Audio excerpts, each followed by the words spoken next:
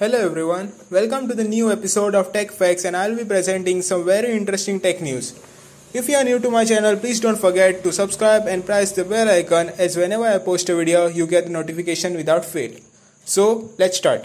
Rumors about the next OnePlus Nord smartphone has been swirling for a while now. The N10 5G being touted to launch soon with a sub $400 price tag. Well-known tipster once again looked to Twitter to confirm the upcoming phone through a cryptic image of the device. It features a curved back with OnePlus 80 resembling the camera cutout at the top right corner. According to past rumors, the phone will debut on the Snapdragon 690 chipset along 6GB RAM and 120GB of storage.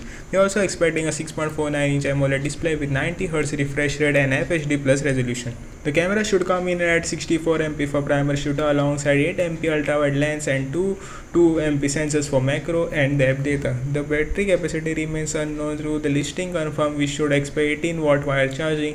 With the OnePlus 80 launch behind us, we expect the Nord N10 5G to be the next device on the OnePlus's teaser later. So are you excited for the OnePlus Nord N10? Tell me in the comment section below.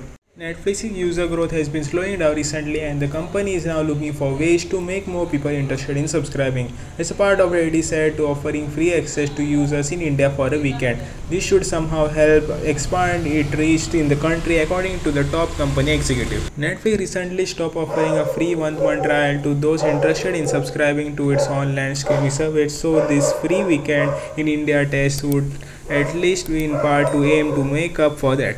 It's unclear exactly which weekend we are talking about here, as it seems Netflix isn't have decided yet. So now let's see which is the next weekend where Netflix will offer its premium services free to Indian users.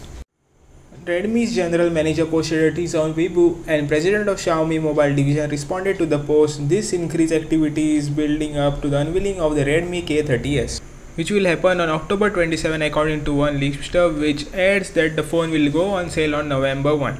Here are some rumors regarding the specifications of the K30s, which will be lower than the 1000 plus powered Redmi K30 Ultra. The K30s will use a Snapdragon 865 chipset instead. In fact, the China Mobile Slip-Up revealed the phone is a rebranded Mi10T. If the K30s is really going to be cheaper than that, and it will be a steal. For comparison, the other S865 powered model of the family, the K30 Pro, is €380, while the same Redmi K30 Ultra will be nearly €255. Back in September, Oppo first unveiled the A33 in Indonesia as a lower-end sibling of the A53. While the A53 has been official in India for a while, it's only today that the A33 has joined it in the spotlight of the subcontinent. The Oppo A33 is definitely an entry-level model with Snapdragon 460 chipset, 3GB RAM and 32GB of expandable storage. Specifically in its case, it's a 6.5-inch 720x1600 LCD panel.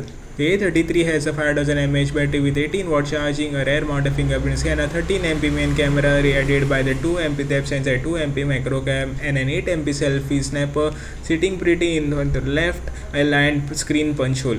It will become available in India this month in Moonlight Black and Mint Cream for 11,990 rupees, which is approximately $162 at the current exchange rates. So are you all interested in the Oppo A33? Tell me in the comment section below.